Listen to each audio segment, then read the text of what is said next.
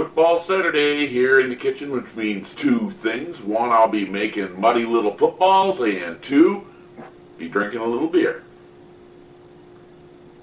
The story behind Muddy Little Footballs is kind of a funny little story here.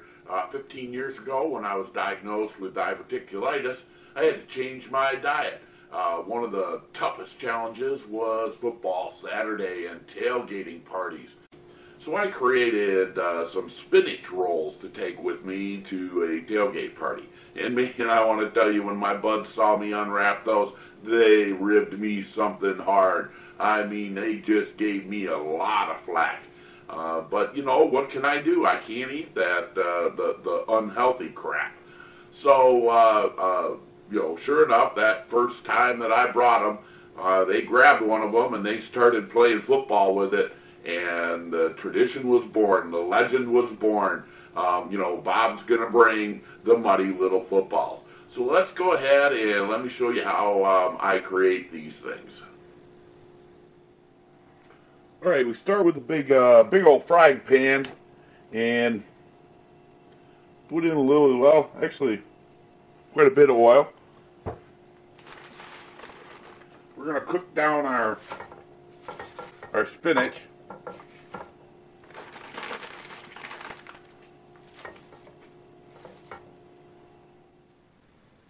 All right, once the spinach gets cooked down, I like to throw it in the food processor and just give it a couple of quick pulses. That's it. That's all you need. Helps break it up just a little bit more. Then we're going to transfer it into a big old mixing bowl. All right, today we're going to try something a little bit new. We're going to actually add some kale to the spinach and see how much that changes the flavor.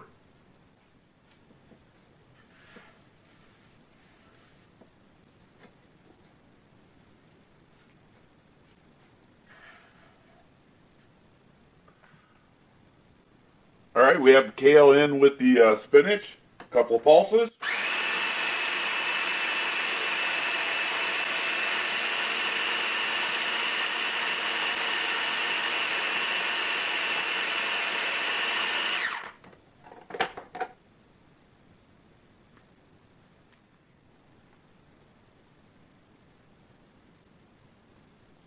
All right, we throw in 8 ounces of Greek yogurt cream cheese. It's healthier. I like to get the whipped variety. And then in goes our spinach and kale mixture. And then just go ahead and combine the two.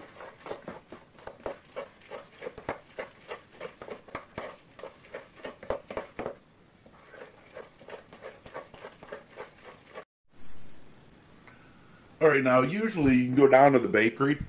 You can find a nice little roll that looks kind of like a football. You then hollow it out, and that's where we're going to put the spinach and cream cheese mixture. All right, just to give it a little bit of kick, we're going to add some sriracha sauce. That's all you need. And then we're going to top that off with a little bit more of the spinach mixture. All right, the final bit comes by adding a little cheese on top. It's decoration. One long piece, kind of a thick, goes right on top. Press it in a little bit. And then you're going to make cross pieces that represent it.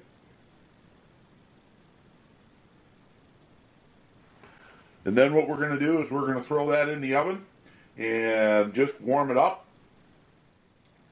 And here we have 4 muddy little footballs ready to go into the oven.